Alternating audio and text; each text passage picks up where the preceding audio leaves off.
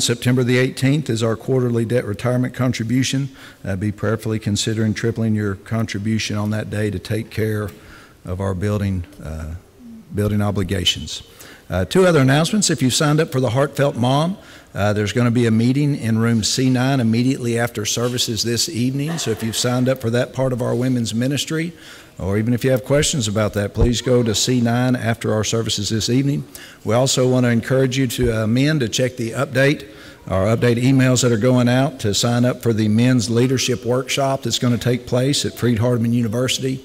That's going to be coming up soon. You can check for the date and the information on that, and we need you to sign up by the end of the week if you're interested in going on that good activity. Do we have any other announcements? Well, tonight, Dr. Barry England is not here with us tonight, but he's given me a lot of his notes. So we're going to be continuing on with our series looking at marriage, and tonight we're going to be looking at God's plan versus Satan's plan, and I know our study of God's Word will be profitable. Let's begin.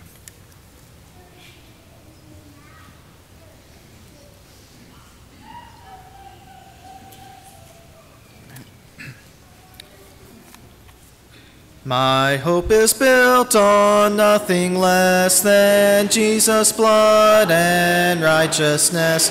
I dare not trust the sweetest frame, but wholly lean on Jesus' name. On Christ the solid rock I stand, all other ground is sinking sand.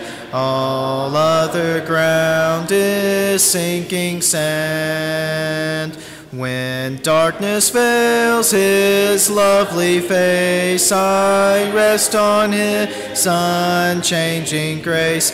In every high and stormy gale, my anchor holds within the veil.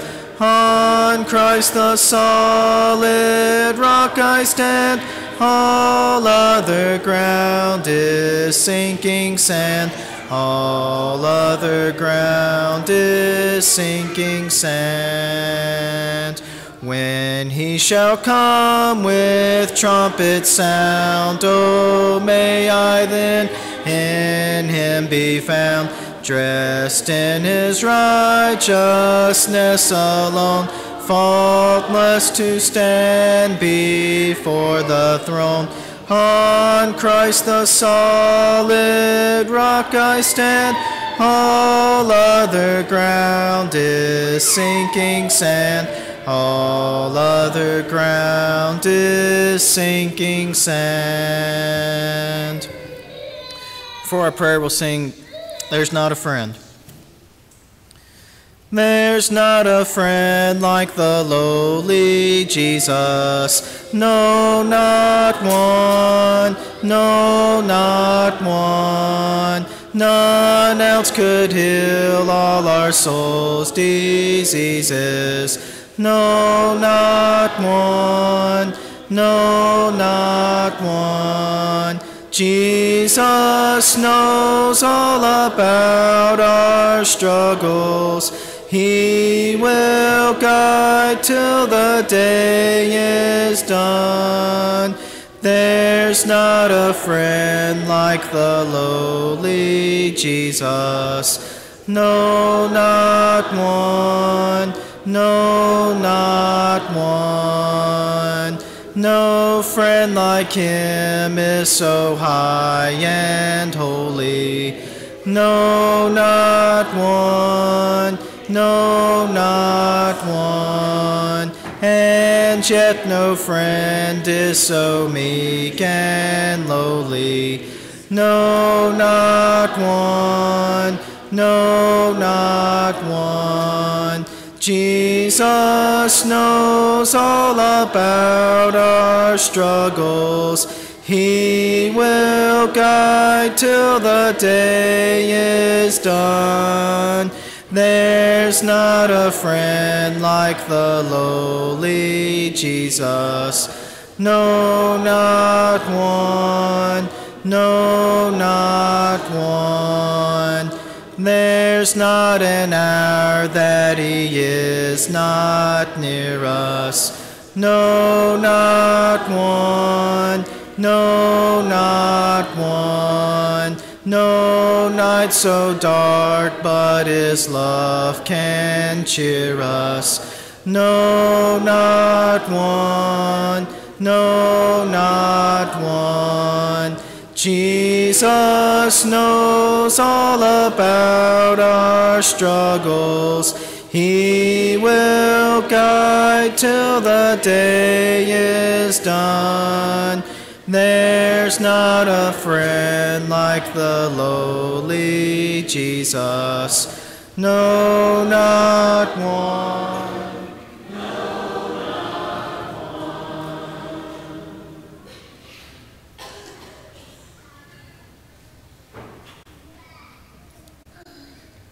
Let's go to God in prayer. God, we come to you tonight and just thank you for today. Thank you for this opportunity to learn more about you and to worship you and to just take time out of our busy schedule to focus on you. We thank you for the singing that we have tonight, the missionaries that are across all the world spreading the gospel, the good news. We thank you for the opportunities that we have to serve one another each day, and we ask that you help us find those opportunities to help one another. I just thank you for the blessings that we enjoy, and thank you for helping us while we struggle with whatever aspects of life that we may encounter each day as we go about our lives. I want to thank you for Christ, who died on the cross for our sins and gave us an avenue for forgiveness and grace and to remain close to you. We come to you tonight and ask you to be with the families of the congregation, and please be with the sick, those in need, those that are grieving. Please be with us as we go about our daily walk as Christians and as we aim to grow.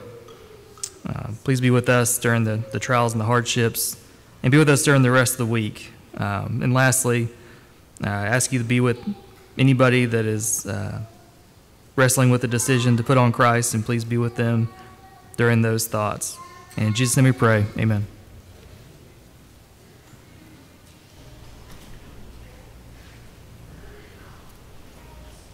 For our lesson tonight, we'll sing Not a Step Without Jesus. At this time, kids may go to their classes.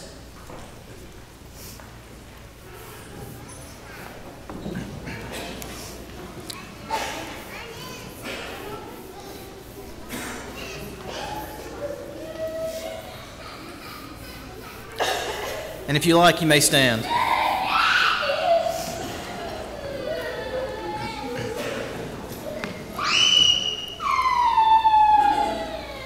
Not a step will I take without Jesus, is the vow that my heart has made.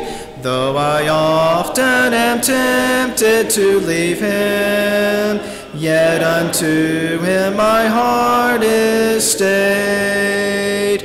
Not a step will I take, not a step without him will I go. He will lead me along to that beautiful home over there.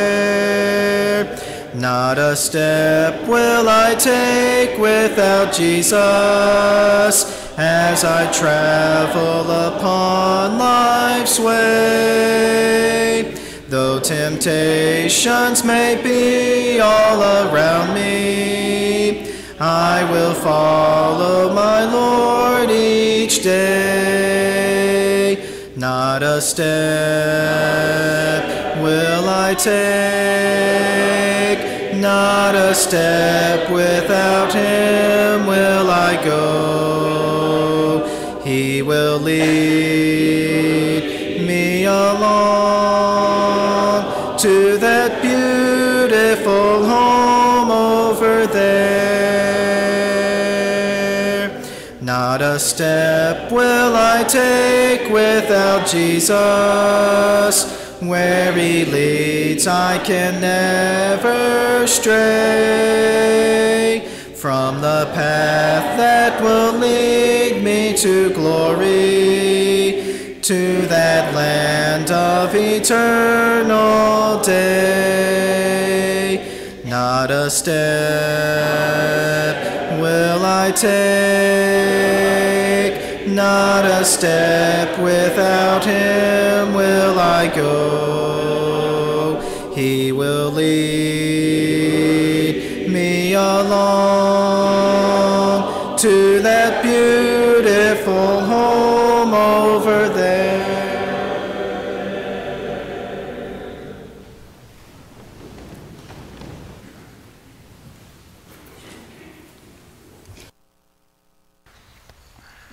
It is good to see each and every one of you here tonight.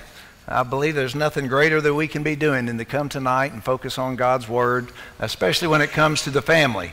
Whenever you think about our country and you think about what's gone on even in the last 50 years within our country, I think it's very easy to say that when you come to the topic of building marriage around God and doing it His way, that marriage is under attack. Whenever you come to marriage today, Satan has waged war against Christian families, especially against the idea of marriage. Because Satan wants to transform marriages from two people. We've sort of talked about that. Two people that are cares for and interested in each other. And one of the things that Barry's mentioned many times is it's very easy to just drift into a relationship where you're just sort of living life in the same location but drifting past each other, not becoming the wow marriage that we would all want. So as we think about God's plan tonight, we're going to be looking at some things that are challenges to that. Marriage is definitely under attack. If you were to go back and look in America in the 1950s and you looked at divorce or you looked at divorce rates, we would be shocked, many that are younger, at what marriage was like then, the number of people. If we ask our grandparents how many of them knew somebody in their class that was divorced, it was very, very few. Divorce rates doubled. After that period, it got to 1965, it doubled again, divorce rates, people that were splitting up in their marriages. But then in 1980, divorce rates started to go down. And whether you're aware of it or not, divorce continued to decrease ever since 1980. So obviously marriage is doing better, right? No. Just the idea of marriage altogether in many ways has been thrown out the window by our society. People are not getting married anymore. Back then, about 70% of Americans were married to someone else. Today, you are now in the minority if you are married to someone else and you're married to a person you live in home with. A couple years ago, it finally dropped below 50%. We're at about 48, 49% of our population has even decided to be in this relationship called marriage. What happens? Well, cohabitation, of course, has gone up. The idea of getting married is scary to many people today. Some people have lost the picture of what marriage ought to be. 1965, average age of two people getting married. For girls, it was about 19 years old. For men, it was about 21 years old. Now, somebody gets married at that age and everybody's worried, right? What in the world's going on? Today, average age of marriage for a woman is about 28 years old. For a man, it's 30. People are putting off the idea of marriage. I was while we were at Horizons, John Allen and Hannah, our son, had just gotten married. They're 22. They'd just gotten out of college. And a lady that was there had a daughter who had also gotten married. And she asked us straight-faced, as Natalie and I were talking to her about it, she said, well, what did like all of their friends tell them? Did anybody ask them, what in the world are you doing getting married? Why aren't you like living together first and making sure this thing would work? Now this wasn't her opinion, but this is what had happened to her child in whatever public school they were going to. The idea is, why in the world would you get married? Why not just live together? Why not just try that out? Why even, why in the world would you commit to something like that at this age? Did you have negative peer pressure against the idea of getting married and for the idea of ignoring God's plan for marriage? Well, it was sort of surprising to me, but I don't think that's uncommon at all. There's a lot of people that would say, now, you believe what? In 1965, the world, our country, our society said, yeah, well, about anybody could say this is probably what you ought to do. Maybe a number of people aren't doing that, but this is what, this is the best plan for things. And now today, as I did even more study, I taught marriage and the family for years at Columbia Academy. As I was doing even more study today, the information and the studies that they're putting out there are like, yeah, this marriage thing may not even be that good for people. Psychology Today, and I'm reading information, really going, yeah, I don't know if it really makes people happy or not. Now again, if we go back and look at what was happening 60 years ago with family, what was happening with society, with all of the ills that we have today, I think we could point to all kinds of problems that have come because of a breaking down of the American home.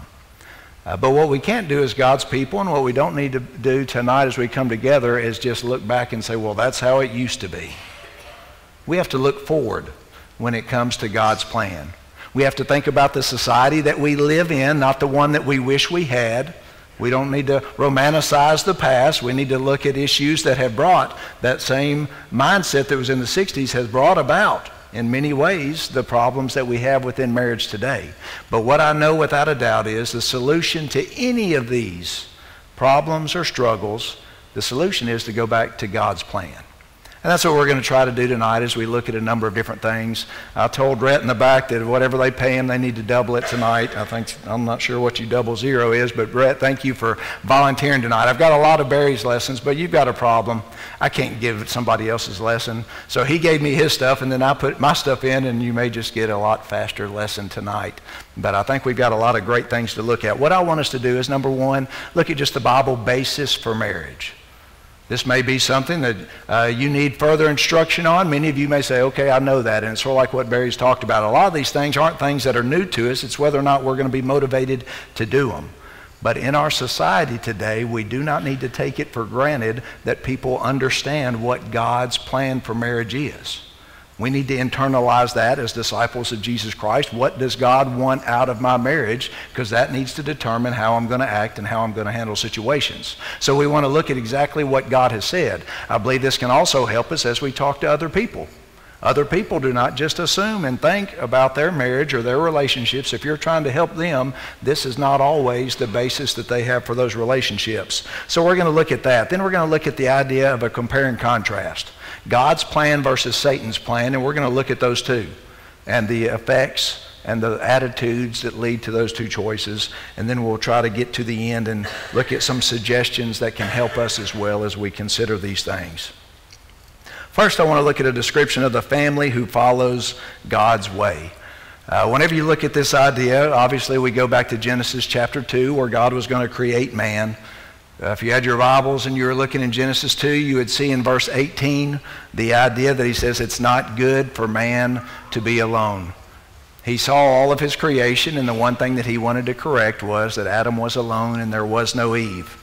Find it interesting that there in verses 19 and 20, he brings all the animals before Adam, and he says, look, what are you going to call this? And what are you going to call it? And he names all of the animals, and a very interesting phrase in there. It says, but for Adam, there wasn't found a companion suitable for him. And we would be like, well, of course. But as you think about what Adam was doing, he does all these, and I'm just thinking in the back of God's mind, why did he have him do all of that, name all of these animals and look at them all before he created Adam's companion Eve? I think God wanted Adam to know that in many ways you are alone. There's nothing here for you. Would any of these fit the bill? And the answer is no. So we see in the creation event in verse 20 it says there wasn't found for Adam a helper that was suitable for him. And in verses 21 and 22, God makes woman out of Adam's flesh. He takes a rib from Adam and he makes woman and he brings him a helper that is suitable for him. How proud God must have been as he said, look, Adam, you saw all these things. You saw the beauty of this creation, but here I want to show you the crowning jewel of everything that I've made. The end of my creation is to make woman. A woman that is made perfectly to be a perfect companion and fully suitable for you and all of your needs. And there we see the beginning of God's institution of marriage. How excited Adam had to be as he said, look, this is now bone of my bone and flesh of my flesh. She's going to be called woman because she was taken out of man. And if we were going to come and people are wondering, what's the deal with marriage? Is it just a social contract? Is it just something that, I don't know, is it any better than just living with somebody? Does it really matter if you're going to be with one person, if you're going to be monogamous or not? What's the deal?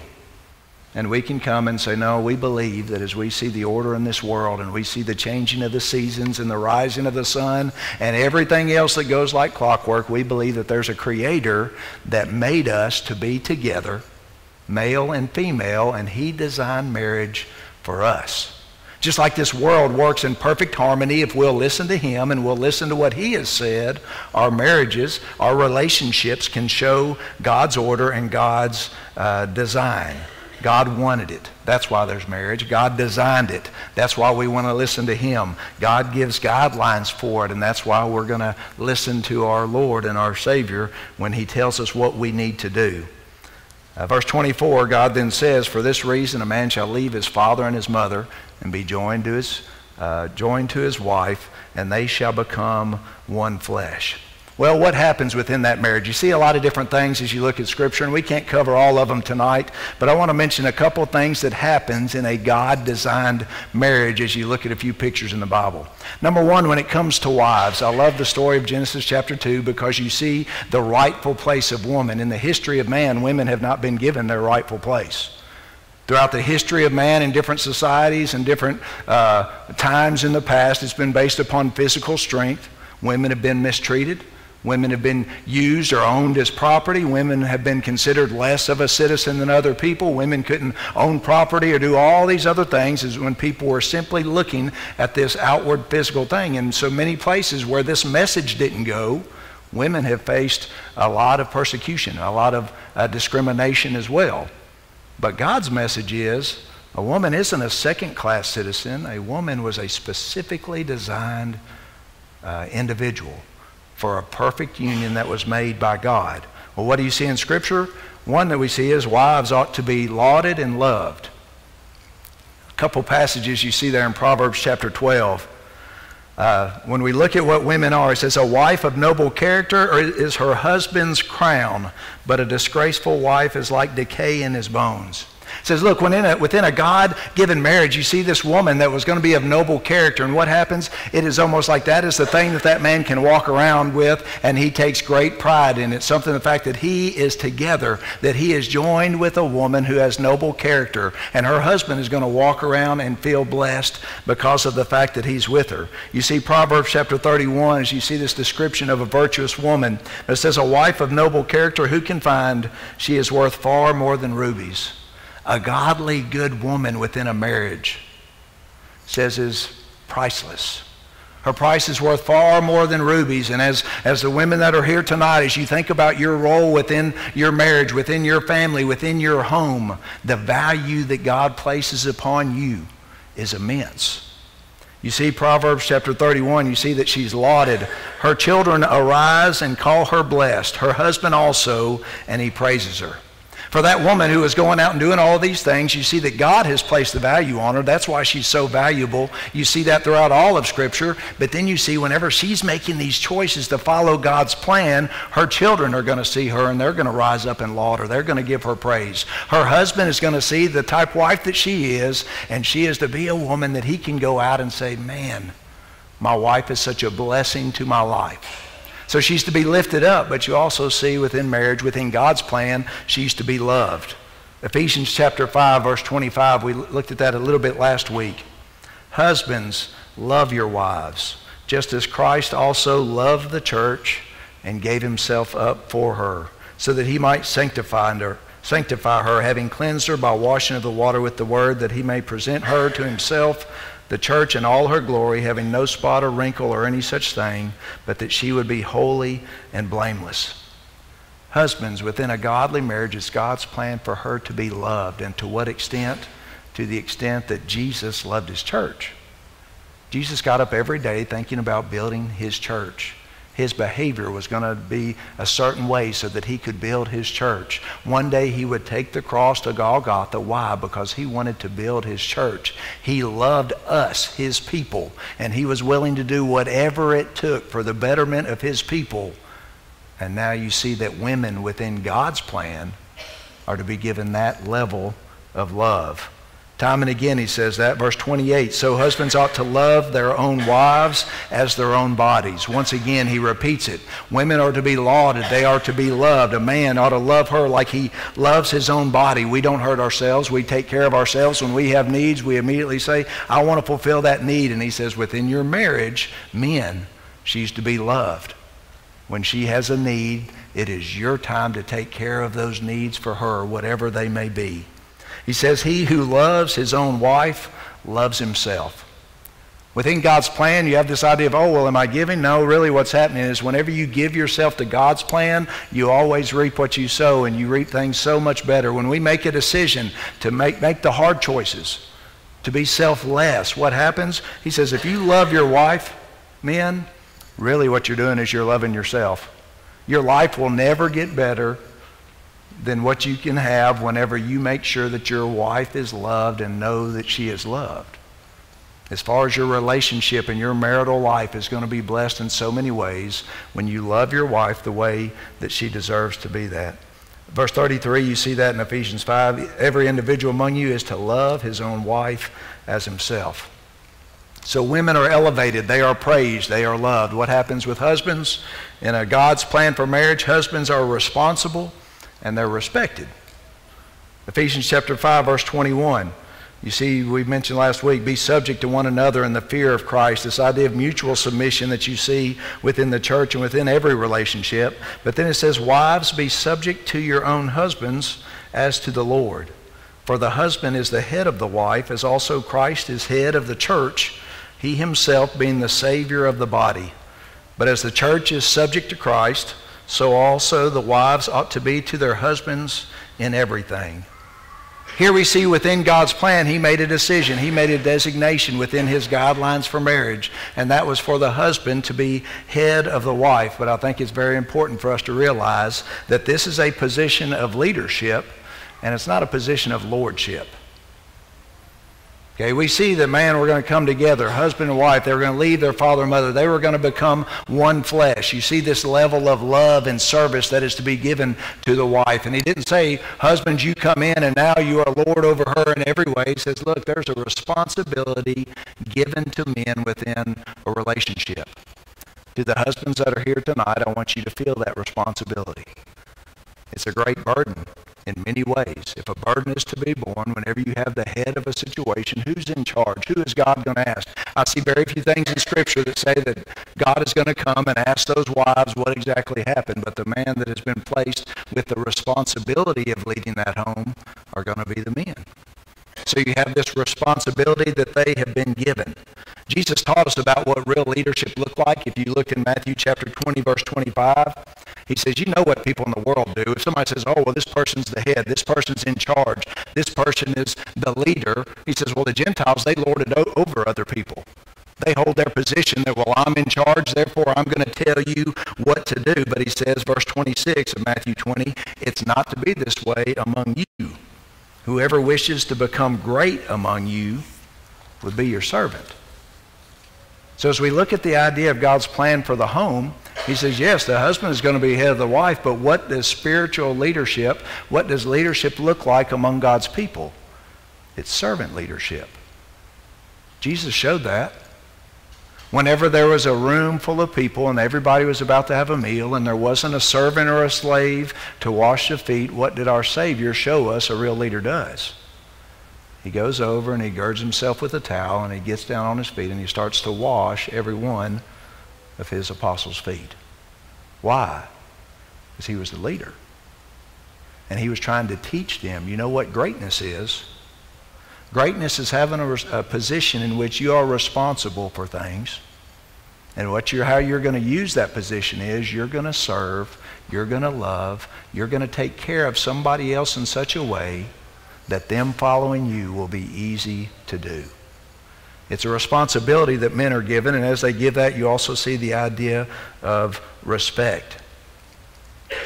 Whenever you look at these passages, Ephesians chapter 5, verse 33, At the end of that, he says, this picture that he's given where women are going to be praised, where they're going to be lauded, where they're going to be loved, where men are going to have this responsibility. You see that whenever a woman understands that her husband is going to be held responsible by the Lord, and whenever a woman sees that her husband loves her like the Lord does and like he loves herself, it's going to make her call to respect her husband that much easier. And at the end of this, you sort of see individually what are you looking for? Within God's plan, the main things that women are looking for and the main things that men are looking for are going to be met.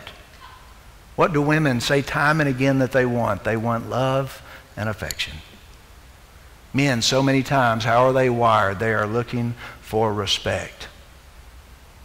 Whenever you see these needs within them, God says, you know what happens within this marriage relationship? Within my plan, you see that everybody among you is to love his own wife as himself, and the wife must see to it that she respects her husband. And as those needs are being met so many ways, God is putting us together in a way that will bless us. Proverbs chapter 31, as they talked about that virtuous woman, verse 23, one of the things that it said about her was, her husband is respected at the city gate, where he takes his seat among the elders of the land. So you see this idea that she's doing all these other things and she is to be praised. Her children are praising her. Her husband praises her, and she is living in such a way that this ultimate following of God's plan leads for him to be respected as well. So men are also responsible and they're respected. And finally, you see within marriage that children are grounded and guided. And we've spent a lot of time looking at the idea of children. But I think this is so important because we see the effects of it in our society today. When you look at so many tragic events within our headlines, violence that occurs, whether it's school shootings, whether it's muggings, whether it's violence that's happening in our large cities, time and again, what do you see? Our prisons are full of individuals that have come from a situation, many times of which the family has broken apart. It's just an end result of ignoring God's plan, because one of the things we're going to see is that God has a plan and Satan has a plan, and many people have ignored God's plan, so Satan's plan is always going to step in, and many times who suffers the most when we ignore God's plan? Well, it's children. And Scripture tells us what we're looking for. Children are going to be grounded by this. The marriage is supposed to be a blessing for the future of all society. We want to solve problems. If we can solve homes, if we want to solve problems in our own lives, if we can have better homes, we're going to have better children. We're going to have better grandchildren. The future of our society is going to be dependent on what we do as we raise children. And God's ideal plan is going to have two parents that are going to raise that child with their strengths and their weaknesses. It's been said it takes a village, and that's true. You have a lot of people that need help, but God's plan is it's going to start with these two, this father and the mother. Train up a child in the way he should go. When he's old, he won't depart from it. It's a key thing in teaching, and within the home, that's God's plan. Proverbs 14, verse 26, whoever fears the Lord has a secure fortress, and for their children it will be a refuge. As we face those bumpy days in marriages, as we face the challenges that are difficult at times, when we face times when we get tired, when maybe we are just passing, and we're saying, look, is this worth something that I want to continue to work towards? Do I want to make my marriage better? I think we need to think about these things. Our walk that we can have with our spouse can be something that can bless our children, it can bless others, it can bless that next generation, it can give them a fortress, it can be a refuge for our children as well. Psalm 128, I love this passage, and Barry had this in there, and I just thought it was a good idea on looking at God's entire plan. What does he want to do?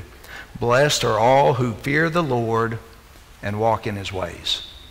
So when we see God's plan and we see his guidelines, we need to understand sometimes it doesn't feel that way. Sometimes we want to give up on those things. We'll face situations and the world is telling us something else. But he says, look, blessed are all those who fear the Lord and walk in his ways. You'll eat the fruit of your labor. Blessings and prosperity will be yours. Your wife will be like the fruitful vine within your house. Your sons will be like olive shoots around your table. This is the man blessed who fears the Lord. When we see his plan and say, look, I'm going to give that to us, God is telling us things that he wants for us.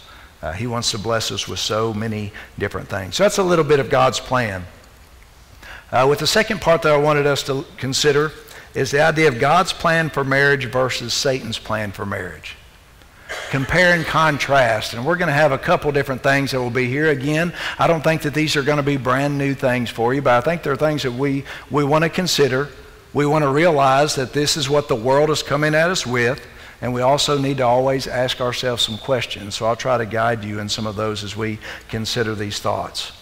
When God's plan comes along, you see that God hates divorce.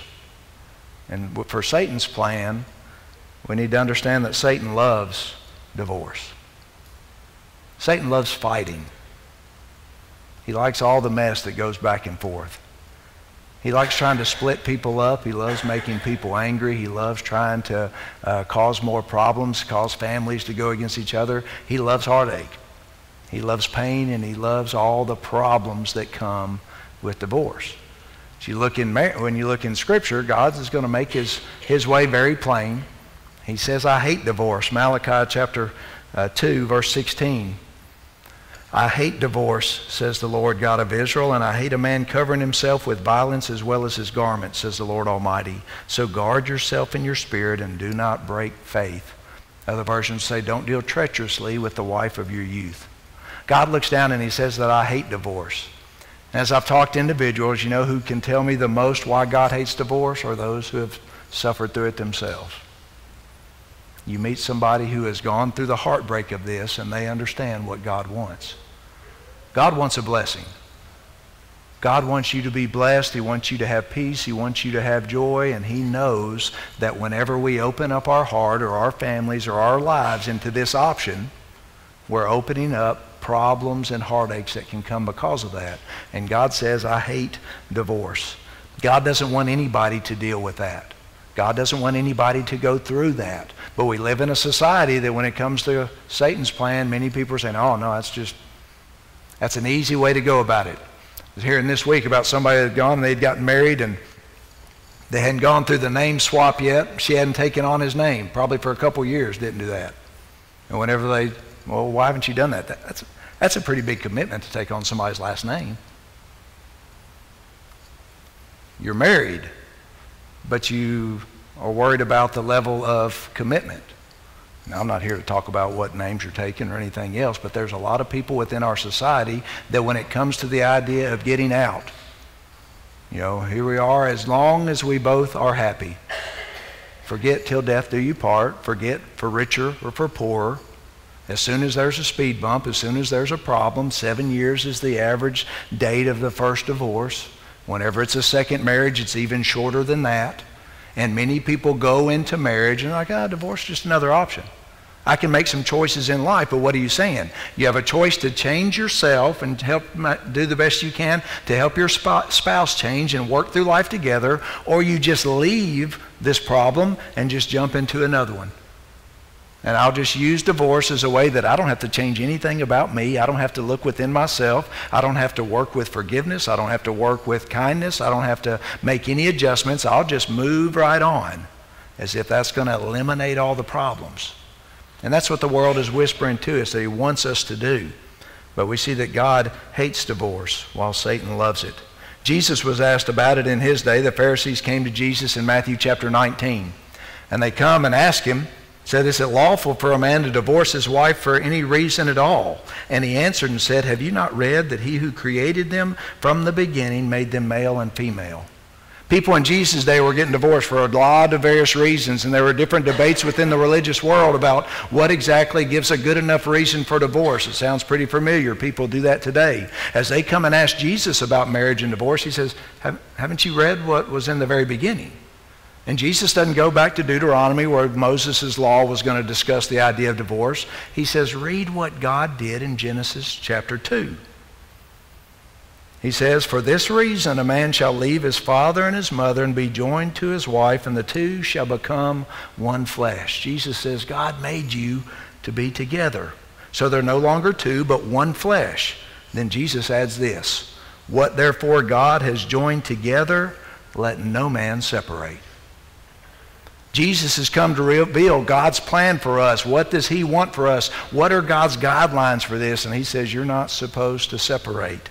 They're going to then ask him, well, why was there divorce? Why was Moses going to ask that? And I think the reason they probably asked that is because they may have heard Jesus at other times If you're going to look in Luke chapter 16, verse 18, or Mark chapter 10, 11, and 12, in those two Gospels, if you didn't have the Gospel of Matthew and you just read Jesus' statement, Jesus came and he really said, look, I want you to be together. Mark chapter 10, verse 11 says, whoever divorces his wife and marries another woman commits adultery against her. And if she herself divorces her husband and marries another man, she is committing adultery. Jesus gives these guidelines and he gives no exception at all except to say, look, you're supposed to be married. In Matthew chapter 19, verse 8 was the one time where he was going to give one exception for that. They said, well, why did Moses say all these things? And he said to them, because of the hardness of your heart, Moses permitted you to divorce your wives, but from the beginning it was not this way. Jesus was trying to point people back to say, look, I want to get you back to what God really made marriage for. And that was to stay together, to work through these things. And then he went on and said this, I say to you, whoever divorces his wife except for sexual immorality and marries another person commits adultery. So in Matthew chapter 19 is the only time where Jesus is going to give any reason for someone to separate from their spouse and then go and find another spouse would be if their spouse had been sexually unfaithful to them. God's plan was one man and one woman for life, with only one exception to marry again. Satan's plan is do whatever feels right in the moment. When you get too angry and you're frustrated, just give up. Head out. Move out. Don't work through problems. Don't communicate through it all. Get frustrated, throw your hands up in the air, thinks it's all up to you, and just say, forget it, I'm done. Why? Because he loves turmoil.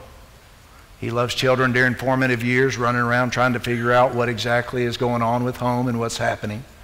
He wants us to take our eye off of our focus and have all the different things that will continue to follow through. I remember I was talking to a gentleman, he was probably about 65 years old, and he was talking about his wife.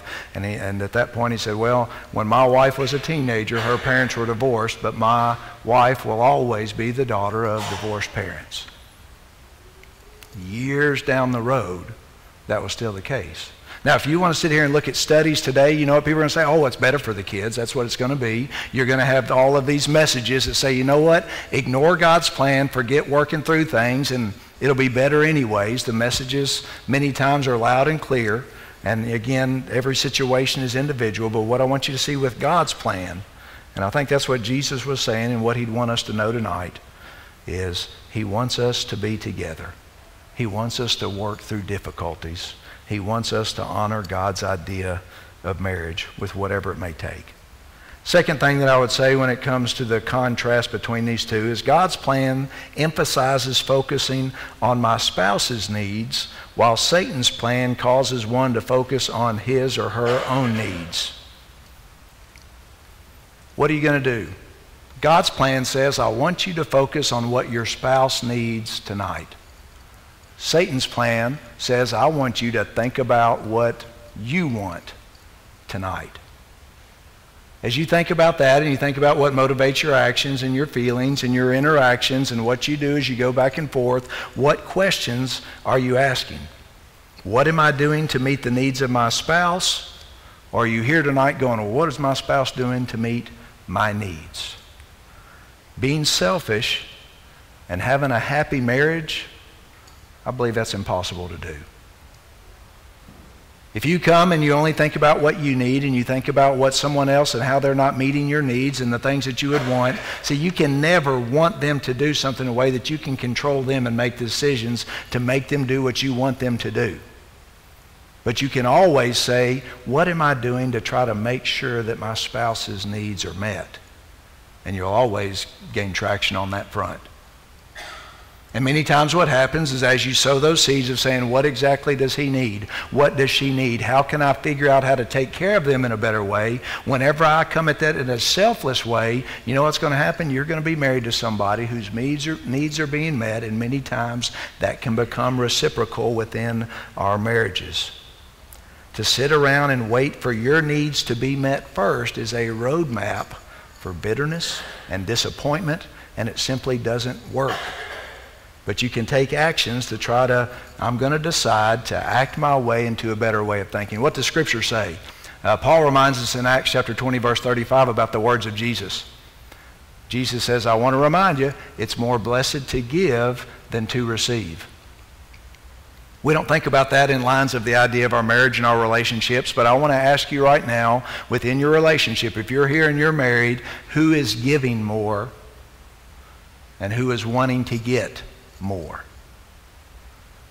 Because as you look at that, whenever you have the idea of giving, Jesus says it is more blessed to give than to receive. Do you really believe that? Or you say, well, no, Jesus, actually, I'm really looking to get some things before I decide to give again. Jesus says we can be blessed when we make a decision to be selfless and to give to other people. It's true that life is a game of give and take, but I really do believe that for marriages, and the very best marriages, you know what people do? They decide to continually give to each other. They're getting almost in a contest. She did this for me, well, I'm going to do this for her. And he did this for me, and I'm going to do this for him. And you're looking for opportunities to say, how can I give to you? And what happens is every time you can successfully give to someone anytime that you want. You cannot successfully receive. When you say, well, I wish that he would, I wish that she would, you can't control what they're going to do at this moment. You can control whether or not they are receiving the things that they need by making your decisions. Jesus also told us, Matthew chapter 7, verse 12, we have the golden rule. I think it applies so well within our marriages. So in everything, do to others what you would have them do to you. This sums up the law and the prophets. Is the golden rule being followed?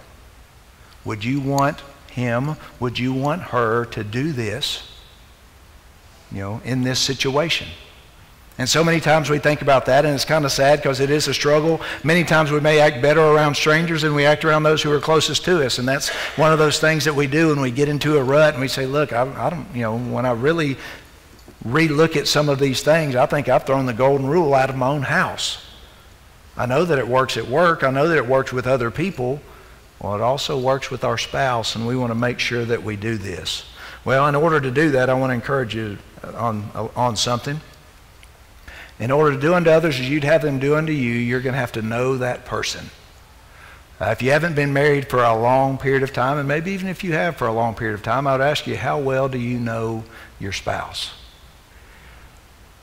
To do unto others as you'd have them to do unto you, you can sit there and say, well, this is what I would want, and maybe your spouse doesn't know what you'd want because they don't know you well enough. And at times we need to stop, and we need to have moments in our marriages where we say, I just need to get to know you better. You can be married for a long time and say, well, yeah, I do you. Well, maybe that was 10 years ago and kids came along and I got distracted and I really don't know what your dreams are right now. I don't really know what you're looking for. What do you need in this stage of life? Or maybe you just got married and you're saying, look, I just thought we just loved each other and that's all it was. Well, it's more complicated than that, isn't it? You have to sit there and study your spouse. Whenever you want to be good at something, you have to put in the time and energy. And you sit there and think about how well do you love your spouses. You think about the idea of other things that we know really well. I've got some guys at their fantasy football team right now. They've spent untold hours looking at that. Now, you want to talk about different players and ratings and scores and when's a bye week and all these other things I could bring up that some of you are going, I don't know what he's talking about. They spend all kinds of time knowing that. It comes to your hobbies. You've got a car engine. Oh, I can tell you about the cars, I can tell you about the brakes, the transmission, I can tell you all of these things. And you say, well, what about your spouse? We can sit there and study all kinds of things that we're interested in, and then I want you to compare the person you're sharing life with. Have you gotten to where you can answer many questions? Well, if that's where we are tonight, what do? We go home and start asking questions again. Wives, are you continually looking for ways to be the spouse that your husband wants to be? Husbands, are you sitting there and still trying to ask your wife and trying to get to know her and see what her needs are, because they're going to change as you continue on with marriage as well. We've had studies on the 5 love languages. We've got to be careful whenever you look at that you can show somebody you love them, but if you're just loving them the way that you would receive love, it may not be getting the message across. And to go home tonight and say, what do I need to do to make you feel loved? Well, that's a part of that golden rule. What I want to do to you the things that you would want done. I want to be the person that you would want me to be. And you sort of ask those questions. What do you need me to do? Philippians chapter 2 is such a beautiful passage. It's really written, addressed in the church, but I think it just applies so well to our position in our homes as well. Imagine this home and this spousal relationship. Do nothing from selfishness or empty conceit, but with humility of mind, regard one another as more important than yourselves. Do not merely look out for your own personal interest, but also for the interest of others. Within our relationships within the home, I believe that can be a challenge for all of us. Are we being arrogant instead of humble? Are we being selfish instead of selfless? Are we looking at the situation saying, look, this is what I want, or are we saying, what do you need? And as we do all of these things, I believe we'll see that there's nowhere that this is more needed than within our homes and within a marriage. One of the things that I really believe about our homes is that's really the greatest test of our discipleship. You know, we sit there and think, oh, I want to walk with God and I want to be what God wants me to be. And we may think about when we go to work, or we think about what we do when we come to worship Him, or we think about some way that we're serving or some type of work that we could be involved in the church. And I just really believe the greatest thing that you can do for the church is to go home and be the man that your wife needs you to be. To go home as a spouse, be a wife, and say, I want to be the wife that my husband needs me to be. If I can be loving in my home, if I can be patient in my home, if I can be kind, if I can be humble, if I can be forgiving, if I can do all these things in the situation with the people that are closest to me, I believe you're going to find that as you leave the home, those other situations may be so much easier. So we really sit here and we see all the things that God wants us to be, and as we become what God wants us to be, that makes us better within the home. And as we look at our challenges, I think that's why God tells us, look, I don't want you to throw away what's happening in the home and move on to the next situation. This is your greatest test for whether or not you are one of my disciples. Are you following me in every way, even when it's difficult? Well, sometimes marriages get difficult and relationships get strained. And forgiveness is needed, and grace and mercy is called for. And of all places that we show what God has done for us to someone else, He wants us to do that within our homes. Doesn't make it easy. But I think that's where God is calling us to really show, I'm going to be like my Savior, even in my home, especially in my home. Number 3, I would say to you tonight that God's plan brings about fulfilled relationships, while Satan's plan brings about relationships that are never good enough. With Satan's plan, he wants you to always be chasing the wind. He wants to bring you to some high and then get you to try to continue to chase to see if I can get this high again. He wants you to spend money, or it's going to be an activity, or it's going to be something else, and he wants you to constantly chase things that are superficial and temporary. Satan's plan is for cheap and easy. Satan's plan is for something to be totally disposable. God's plan is going to be different. God's plan is going to come and say, look, I want you to focus on the things that are eternal and purposeful. Satan's plan treats people like they're just objects for you to use. They're supposed to give to you, and if not, you simply throw them away. But God's plan is about fulfillment. We've heard many times, good things come to those who wait. Nothing worthwhile comes easy. You reap what you sow. And I think that is so important for us. God's plan ultimately wants to fulfill us. How is He going to do that? God's plan is going to give us the emotional needs that they can be fulfilled. Companionship. Through ups and downs, through difficulties of life, He wants to fulfill us. He wants to help us with financial needs. You can look at studies time and again. One from Ohio State said married couples after 10 years had almost 4 times as much in saving as singles. Why? Because as you get together and you eliminate those things and you focus, marriage is going to be blessed and financially in so many different ways. Physical needs are going to be fulfilled. Satan's plan is going to say, look, just focus on outward beauty, and outward beauty fades and changes. God's way says, I want you to appreciate inward beauty. What happens? That becomes sweeter and sweeter as the days go by. When you say, look, I'm going to love somebody because of what is going on within their life and who she is or who he is, age is never going to take that away, and it's only become deeper. It's going to meet our needs when it comes to child rearing as well. Number 4, God's plans provide openness and transparency, while Satan's way provides deception and dishonesty. Very important when you look at this. God wants you to be open. God wants you to be honest. God doesn't want things to be hidden. What does Satan want? He wants us to hide things from each other. He wants us to be deceitful. God's plan is based on the principle of honesty is the best policy. Jesus said, let your yes be yes and your no be no. Is that true within your home? Whenever you start playing with that, you're playing with fire in so many ways. Because many times as you do something, if I'm not open, if I'm hiding something, if I've lied about something, really the dishonesty and trying to hide something is worse maybe even than the offense that was committed. You can forgive an offender, but it's going to take time for a spouse that has lost trust to ever get that back. John chapter 8, verse 44, Jesus was talking about Satan. He says, whenever he speaks a lie. He speaks from his own nature because he is a liar and a father of lies. Satan loves marriages that are going through this idea of lying. We think we can lie to hide something, to make something smooth, make something easier. It never works. Satan is the father of lies. So as we think about that tonight, are there things that we're keeping from our spouse? Are you willing to be open and transparent? Do you love them enough to give them the transparency they need? I would also say, if your spouse is vulnerable enough to be open and honest with you about their failings, about things that they're struggling with because they want your relationship to be better, are you willing to be forgiving? Are you willing to offer mercy?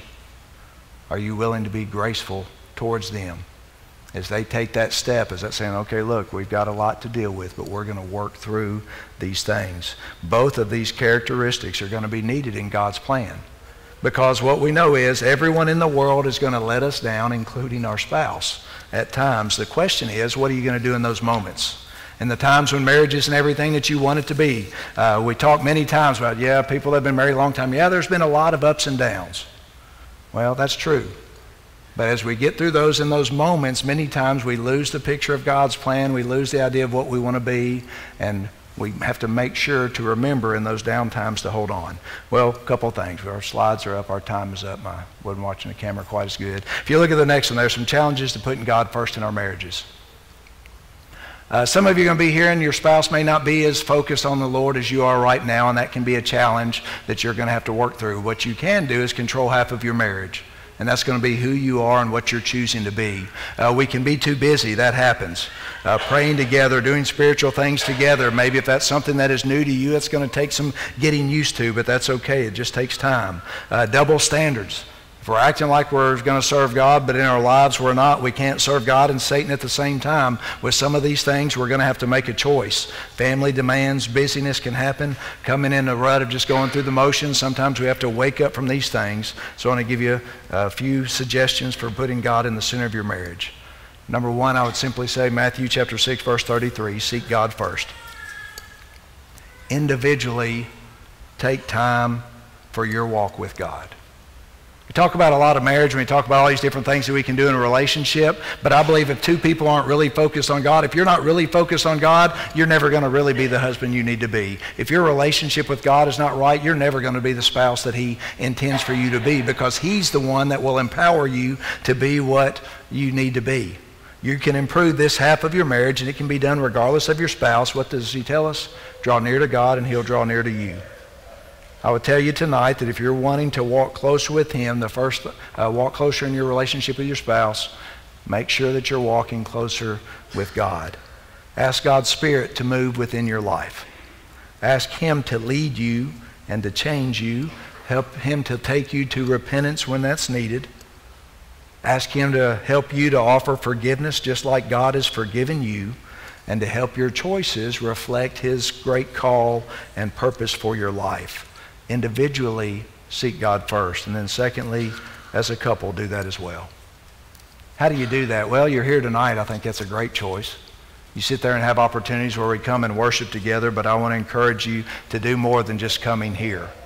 I think a spiritual relationship is going to take conversation. It's going to take more than simple class or lessons, but you need to talk about spiritual things. That may be something that you're going to do tonight. Where are you spiritually right now? Where are you with God? Get a feeling for each other. Walk through that and see how you can help each other be what God wants you to be. I would encourage you to be involved in kingdom work. You want to work together? We need to do some things together. What can we do within the church? That's been something that's been a blessing to my life for 26 years of our marriage, is wherever we were, we found God's people, we found a purpose, and we said, okay, well, what can we do here? And together we're able to find whatever it may be. It doesn't have to be something big. It's something that you're just going to look to work to together and do it together for the Lord, and it is so rewarding. As a couple, be transparent. Share weakness. Share temptations.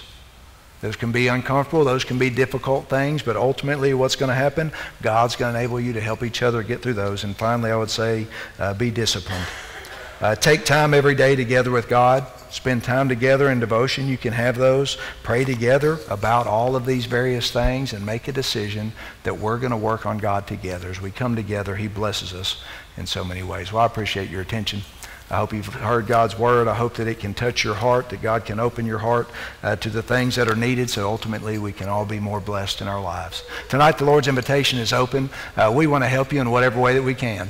We want to help you if you were ready to become a Christian, if you're ready to have more conversations, or maybe within your marriage you need to have conversations. Again, grab any of us at any time. We want to praise God in all that we do. If we can help you in any way, we invite you to come as we stand and sing.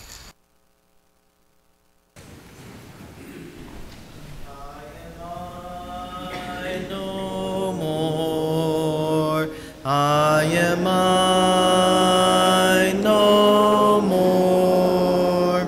I've been bought with blood, and I am I no more. Jesus is my Lord. Jesus is my Lord, and He rules my life, and Jesus is my Lord. He will come again. He will come again, and He'll take me home. Yes, He will come again. You may be seated.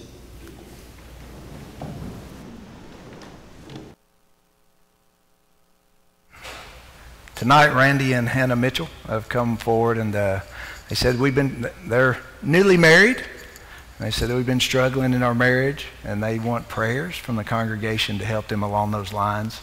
God wants to bless you, and He will. But again, it takes openness, it takes courage to do that, and we're thankful for your example tonight as you've come forward expressing that need. I hope that all of us will take from that example as well. To speak up, to make changes, to make those times. Sometimes it's private, sometimes it's public as well. But every time we want to be a place where we can pray for one another. I'm very thankful for that opportunity. I'm asked Jim Pollard if he will. He's going to come up and lead us in a closing prayer tonight, and that he will pray for Randy and Hannah as we're dismissed as well.